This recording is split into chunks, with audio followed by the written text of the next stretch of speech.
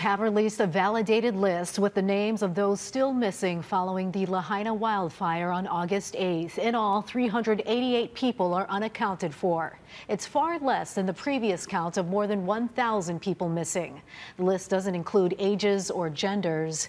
Governor Green said the FBI consolidated multiple lists and weeded out duplicate names. 1,732 individuals who had originally been reported as unaccounted for have since been found safe.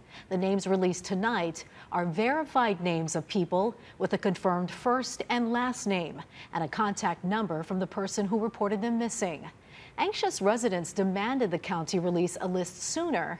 In a pre-recorded video statement tonight, Maui Police Chief John Pelletier says the county needed time to ensure the list was accurate. We're also balancing that because we do know that once those names come out, it can and will cause pain for some folks that are affected by this. We are asking, if you're on this list, please contact the FBI number provided.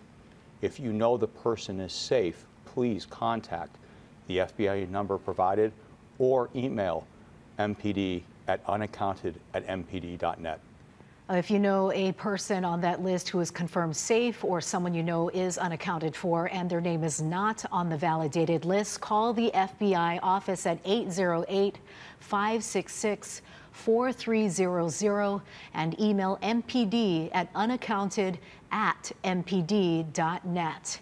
And you can see the names of the 388 people unaccounted for right now on our website, hawaiinewsnow.com.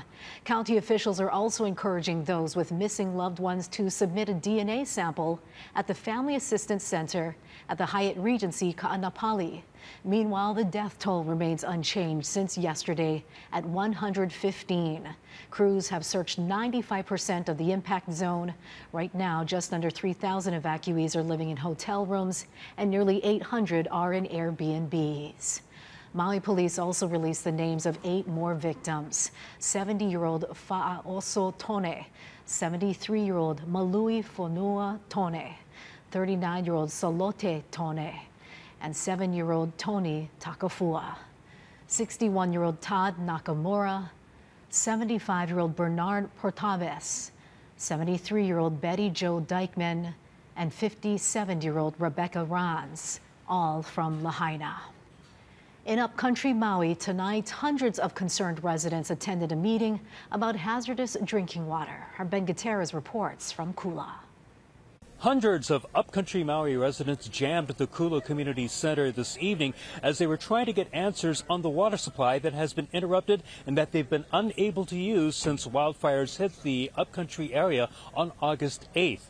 Maui County water supply officials say that they are still keeping water advisories in place, which means that residents in the Kula area are not able to use their water, either for drinking, for showering, nor for any other purposes. That's even though the Department of Health and the County Department of Water both say that testing results of 27 sites in Kula showed no contaminants in the water.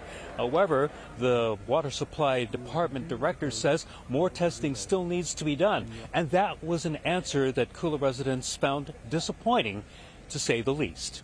I came here tonight hoping to have answers, at least a glimmer of hope. You know, we have a potential 2 weeks, 3 weeks, and that does not exist. So that's a little frustrating for me. I think everybody, half of my team's in here, you know, in tears and very emotional. Because there's been misinformation out there, and this was an opportunity to provide accurate information. That was great.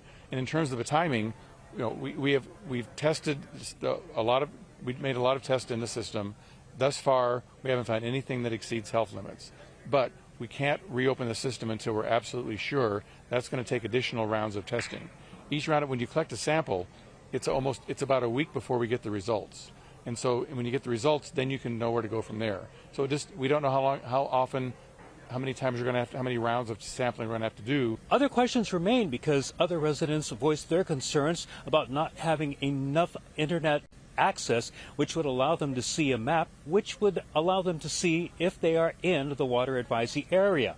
Once again, the Maui Department of Water Supply says that they're going to try to open areas by zones because right now the water advisory area covers a very large part of Upper Kula. More testing will be done, but once again, it's going to be weeks before it can be safely reopened, at least according to the department's director. Meantime, the county councilwoman who called the meeting, Yukile Sukimura, says her office will be trying to follow up on all the other questions that were asked but still went unanswered at the meeting. In Kula, Ben Gutierrez, Hawaii News Now.